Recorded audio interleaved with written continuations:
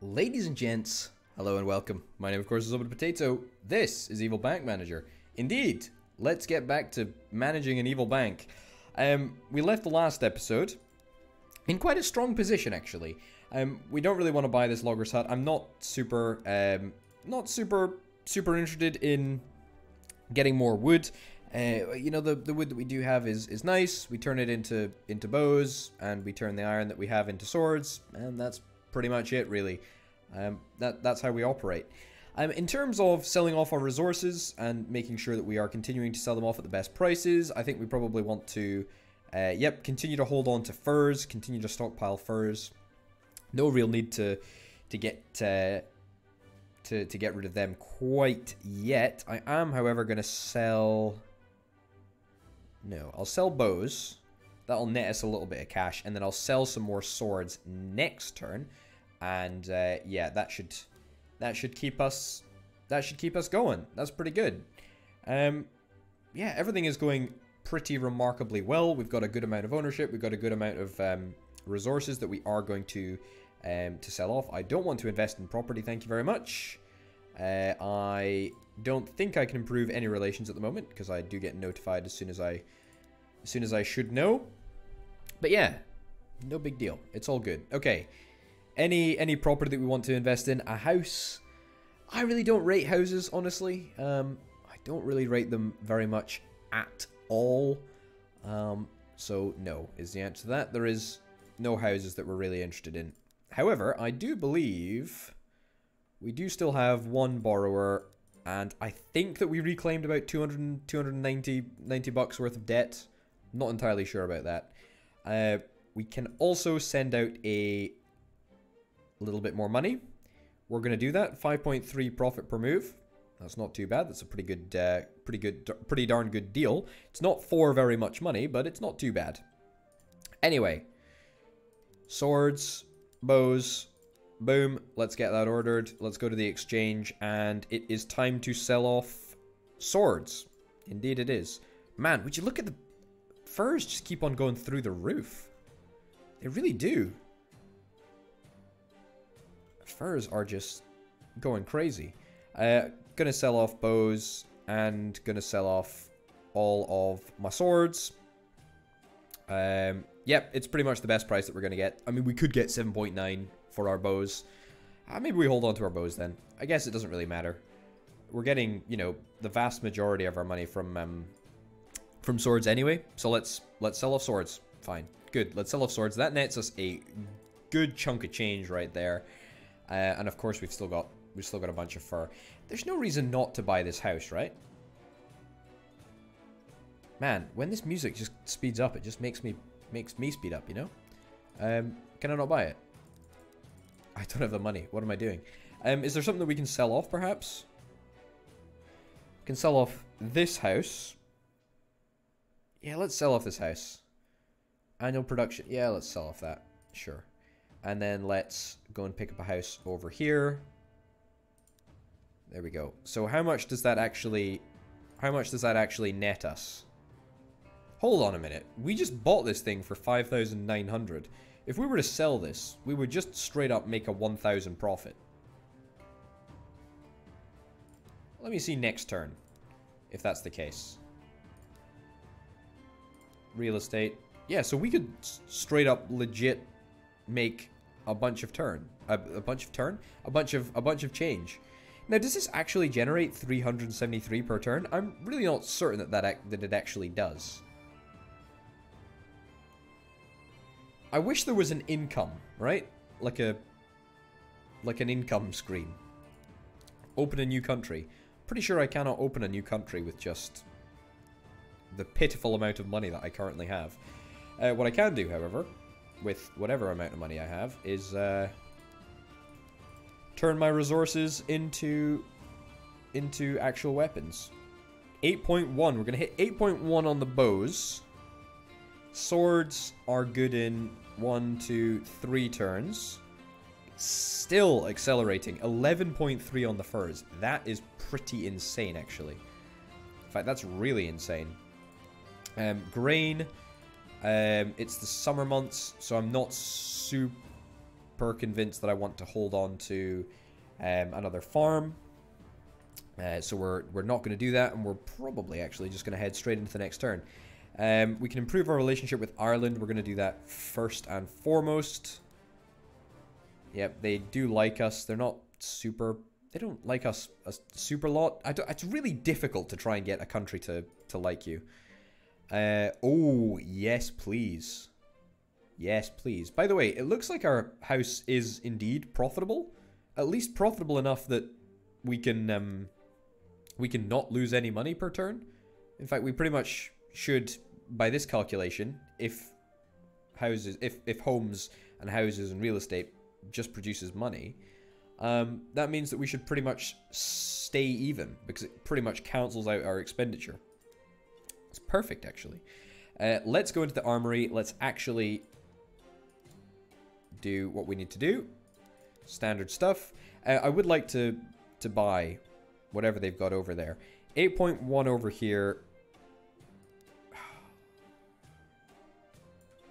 How much do I really care about? How much do I really care about this? I care about this quite a lot. I'm going to need to sell off all of my swords for it, though. 11.3. That is the pinnacle of furs. It's the highest price that we can really get. Okay. Great. Let's go for that. Let's also sell off iron and some wood, just for good measure. Yep, cool. All right, grand. That's really, really good for us. I just cannot wait until we sell these furs. Yep, let's get that. So that's pretty darn good. Opening a new country. I do actually want to open a new country. The problem is that it's really difficult to know which country you can actually open. We talked a little bit about getting Wallachia. Yeah, we talked a little bit about opening that up. It tends to be that smaller countries cost less, but look at this. Hungary costs a lot of money. Austria costs a lot of money. 210,000. France costs 180,000. Savoy costs 112,000. What about Tuscany? 21,000. I mean, we're already technically in Brittany, so I don't understand how that works. South Wallonia Country of Nevers. Interesting. That costs us 43,000. Nice. England costs us 149,000. Scotland, of course, doesn't exist anymore, so that's certainly a no-no. A no-no to ever investing in Scotland. It would be oh my goodness, I can't even see. It would be kind of nice if when a country, you know, when a country like France took over or takes over somewhere like Brittany, it would be nice if you got access to the French market. That would be really nice, but unfortunately that's not the way that it works. So we're basically just looking for single state countries.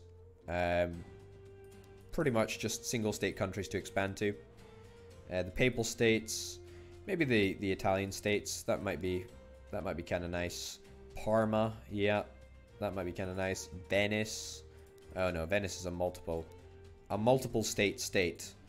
Yeah, so we pretty much just got Wallachia or Naxos. Yeah, or Dulcar, whatever that means, whatever that says. Whoa, what is this? South Shriven. Yeah, anyway, that costs, each of these cost about 20,000, which is sort of a little bit of a no-no. How much does it cost to get into Ming? Yeah, big money to get into Ming. It's interesting, the price. I mean, none of them seem to be less than 20,000. 20,000 is pretty much the limit. It's the sort of the lower limit, I guess. So pretty soon we're going to have to decide how much we want to get access to a new country. I mean, it would be a good thing to do. It would be a good thing to do because currently in Ireland, we've got... yeah, we've pretty much maxed out our investments. In fact, technically we've gone past our max investments. Upgrade. Yeah, we've already gone past our past our max investments. I don't understand how this country works. I don't understand how this system works. It just doesn't make sense to me. It's just like the fact that you don't have an income screen. Just doesn't make sense. Just does not make sense. Send the guards to collect the debts. Of course I'm going to do that. I love debts. 1,900, 5.6 profit per turn. Yes, please. I'm going to sign me up to that one. That's a really good deal. I should probably have checked what... I probably should have checked what is this? Requires fear. Sure, I'll take that. Should have probably checked if there's anything good for us to buy. I don't actually think that there will be. Yeah, we need to open up new countries. We've pretty much maxed out of our ownership. But it's okay, never fear. Next turn, we are going to be... Oh no, 11.5. Look at that. I think we need to just... I think we just need to sell, honestly. I think we really just need to sell. We're holding off. However, the good thing about holding off is that it means that when we do actually... we can hold off for one more turn for... One more turn for bows, 2 more turns for swords. Yeah, fine. Create a new batch of weapons. Yeah, fine. Great. It basically means that when and if we hold off, right, which is what we're currently doing, which is the play that we're currently making, basically means that when we do go into a new country, we can really hit the ground running. Okay, 11.5 seems to be the pinnacle. That's going to be reached in 2 turns. Next turn, we're going to sell off a bunch of swords. We're going to do that right now. Send guards to collect the debts. I am absolutely going to do that. Take you. You're doing that. Can we give someone a loan? Sure, it's not very much, but it is what it is. We'll give out that loan, fine. Yep, good armory. Yes, please. I believe it is now time for us to sell off some swords. So we're going to do just that. Swords. Indeed it is. 7.9. It ain't going to get any better than this. It is going to get slightly better for bows. Don't really care. I'm going to sell it off anyway. 9,600 that we've got. That is very, very impressive. I'm pretty happy with that. And next turn we are going to see 2,600 bits of fur being sent off. I mean, obviously not individual bits of fur, but just to the value of 2,700. Yeah, it cannot really get better than this. This is pretty much as good as it gets. We'll hold on to swords and also to bows for now, but we're going to be selling off 24,000 bucks of furs. Let's do it. There we go. Easy as that, eh? Easy as that. I don't really understand the whole point of buying resources. Furs, how much are furs selling for on the market? 22.9. So there's literally no incentive for us to buy these weapons or furs or literally anything, actually. But that is what it is. How do I fare on the list of banks? I'm 13th in the world. That's pretty good, actually. That's pretty good. I've got over 100 grand worth of value. That's quite nice, actually. Cool. All right. Well, let's go and give this a crack. Let's see what country we want to buy into. I would say that I want to buy into a country that's kind of a little bit interesting. So maybe for that reason we'll invest in the Papal States. Still don't understand this screen in the slightest. Not a clue. Let's do it. Let's buy in. Happy days. We are now in the Papal States. How exciting is that? We still got a bunch in resources. We cannot do anything this turn because, of course, we're still waiting to hear back from our good chaps that work in the property department. We can actually hire a second person to work in property. Do we want to do that? Sure. Find an expert. Find me an expert. Find someone that's really good. There we go. You're really good. Welcome to the team, buddy. Alexander Ferguson. And let's head on over to the next turn. Beautiful. Alright, it's time to collect some debts, which is probably one of my favorite things to do. I do love collecting debts. I'm not going to do this quite yet, although I am tempted. Very, very tempted indeed to do both of these things. Not super profitable for the Papal States, but it is what it is. It's only one turn, so that's kind of nice. Frees up our cash quicker. Yeah, okay, so a house. A house for sale for 6,000 bucks. I'll take that. That's pretty nice. If we go and have a little look at our real estate portfolio, turns out that our profit per turn is way in excess of our expenses, and therefore we can actually be kind of happy with that. In fact, we can be really, really happy with that. Yeah, that's really good, in fact. Yeah, we do need to constantly be creating weapons. Hashtag always be making weapons. 7.8, you're going to reach 8. We pretty much maxed out on the bows, so let's sell off the bows. Swords, we're still going to, you know, see a little bit of a little bit of an increase on the swords, so we'll hold off on that for a couple of turns. But in the meantime, there's nothing else really to do other than go to the next turn. We can improve our relationship. I presume that we can improve our relationship with either Ireland and or the Papal States. Ireland just really is not... just doesn't... for some reason, it just doesn't work. And then let's... more with Ireland. I just don't understand how we're so unpopular. I also don't understand what all of these modifiers are. It just doesn't make sense to me. There's so many things in this game which I have no idea. I just have absolutely no idea. Did I give out those loans, by the way? I can't remember if I did. Wowzers. Okay, this is a bunch of loans that we can really give out. Okay. Well, first of all, profit per move. Give out that loan, that's for sure. I do believe we can only give out one since it's for the total value of our money. A little bit disappointing, but that's fine. And then we're gonna come over here, and once again we're gonna just, you know, go through the regular motions of making our weapons.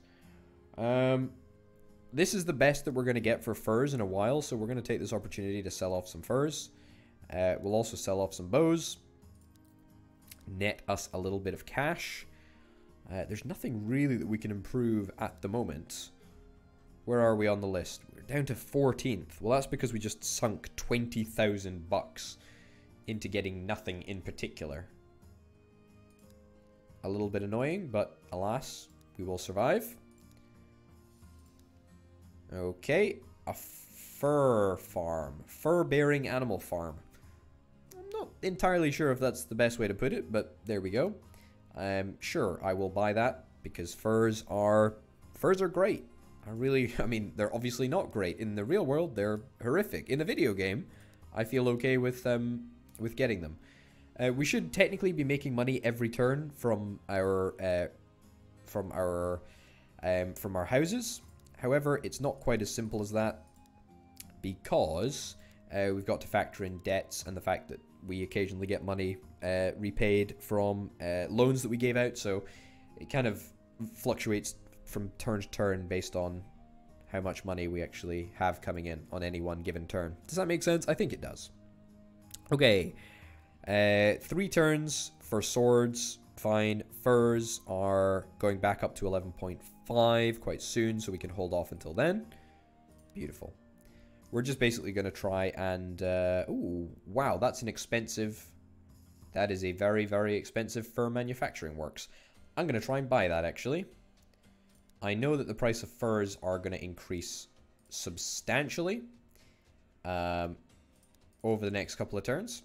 So this is absolutely in our interest to do. Wowzers, that's a lot of money. Let's do that. Perfect. And yeah, surely we're back up to 3rd place. That's exactly right. Okay, great. Let's buy it. That is a good deal for us, actually. That is a really good deal because we know the value of furs is going to increase. And I believe that brings us up to 3 properties in the fur portfolio currently. So that's not too bad. Resource price 211.5. So is that as high as the resource price can go? I guess it must be, right? I guess it must be. Interesting. Either way, I think that we're probably almost capped out in terms of the amount of investment that we can have in the Papal State. Sure, I'll have a little meeting with them. Yeah, I still don't understand this maths here. It doesn't make sense. It really just doesn't make sense. Like, my investments are already more than the max investment. Does it perhaps add max investment with available investment, and then that is the true maximum number of investment? Max investment, available investment, your investment, taxes, competitors' investments. It just doesn't make sense. It just doesn't make sense. It's really difficult. It's really difficult to understand. If anyone has any idea what I should do, please let me know. Also, I do want to sort of get a little bit more invested in war, but I don't understand how to do that. Fez versus Northern Portugal. Invest 4,100. Maybe like 3,500. Yeah, something like that. Okay. Wait, so did they give me something? What? So I invested a whole bunch of money. And they will give me, like, land allotments? This is so peculiar.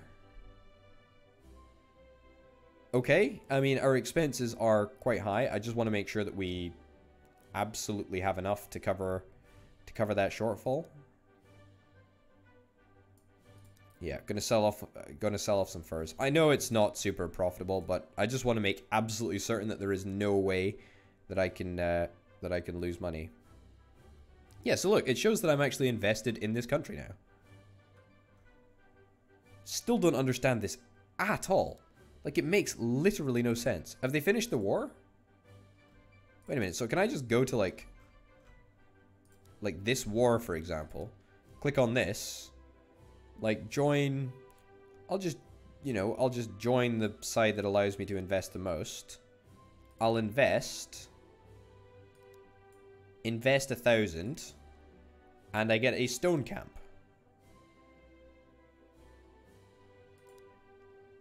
Now, does that count towards my, like...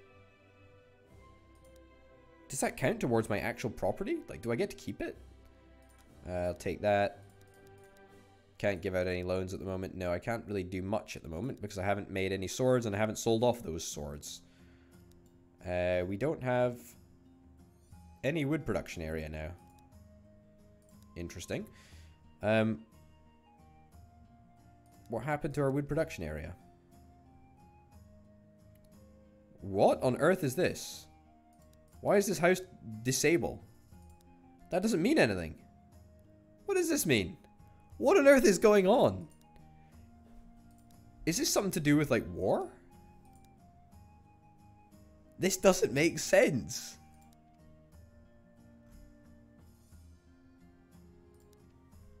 Can I sell a bunch of weapons?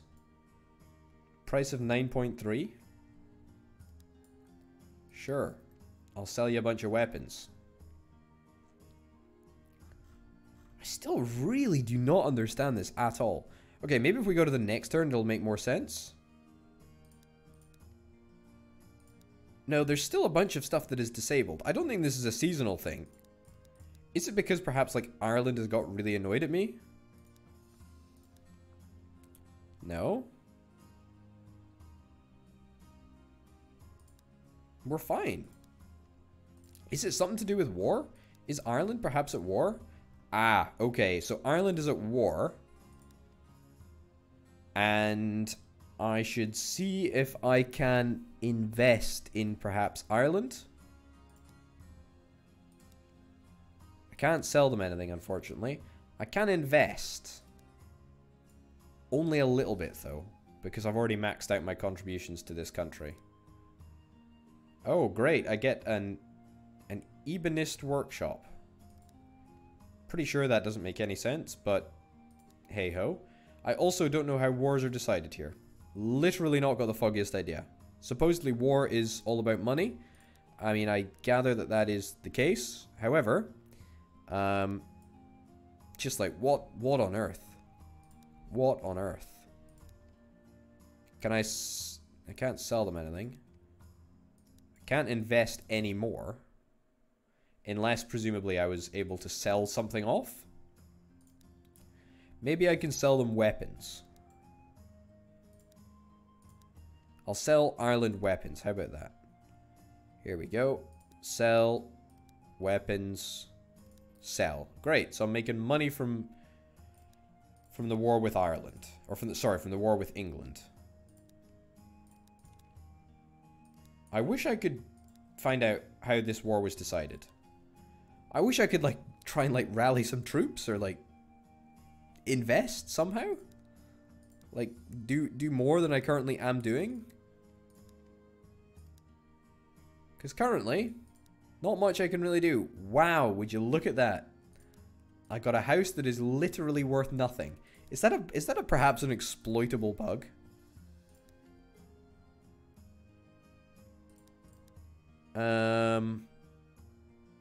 No. I don't think it counts, unfortunately. That's very disappointing. That's very disappointing. So all of this stuff is currently disabled until, presumably, I get out of this war. Well, that is a big bummer, actually. That is a really, really big bummer. Because I suspect that the war might go on for a wee bit. No real idea, though. No real idea who's going to win, truthfully. War reveals the darkest side, and this is why all the property of the captured region will be plundered and lose half of its base value. Okay. I don't really want to be involved in Ireland if that is the case. I feel that that's probably something that should be more transparent. Okay, as it turns out, you cannot sell anything off as it goes. Now, if its base value halves, does that change the amount it produces per turn? And does that change the amount that you buy for it? Just because the base value has changed doesn't necessarily mean that the sale price will change. I don't really know. I don't really know, truthfully. I don't really know. Anyway, ladies and gents, on that note, thank you very, very much for watching. My name, of course, has been Orbital Potato. This has been Evil Bank Manager, and I'll see you next time. Bye.